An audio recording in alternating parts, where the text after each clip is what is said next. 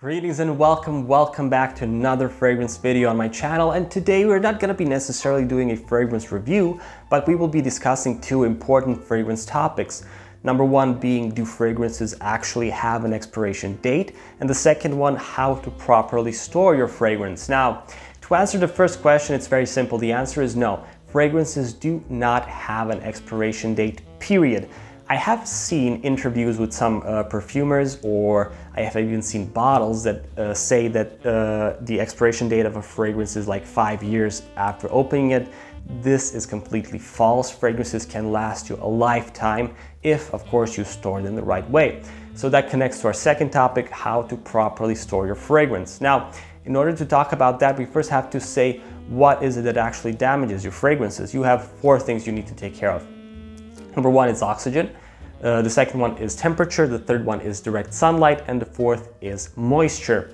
Oxygen would be the most difficult one to avoid because we are surrounded by oxygen unless you live in like Belgrade, Serbia during winter. But that's a different topic. So essentially, the first time you ever spray a fragrance, a little bit of oxygen goes through the sprayer into the bottle, but that's not necessarily a bad thing. That small amount of oxygen helps to make the process of maceration go faster. However, what I would suggest to you is to not open the fragrance sprayer, so never take the sprayer off the bottle, because then a lot more air can get into the bottle. So just don't do that, and then you should be covered regarding the oxygen part.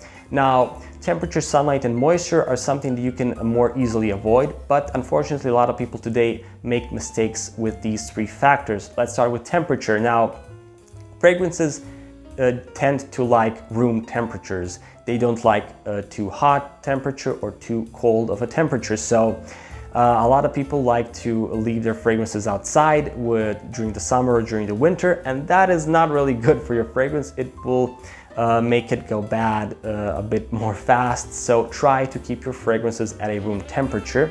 Now, connecting to that, the next one would be exposure to direct sunlight, because again, a lot of people tend to leave their fragrances next to an open window, and then sunlight hits directly into the fragrance bottles and therefore damaging the fragrance inside.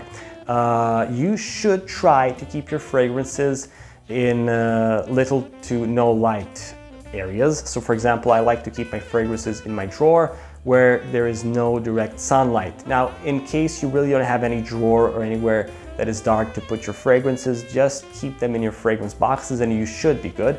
For example, I recently got Prada L'Homme fragrance, but I don't really have any more room in my drawer where I keep my fragrances, so I just keep it in my box to avoid any direct sunlight. And finally, the number one mistake people make is keeping their fragrances in their bathrooms, aka they are letting moisture inside the fragrance bottles. Again, do not leave your fragrances in your bathrooms, because moisture is the number one enemy of any fragrance. Once moisture gets inside the fragrance bottle, it's game over. Your fragrance will 100% go bad. So never ever keep your fragrances in your bathroom unless you never use that bathroom, because then it's just another room in your house.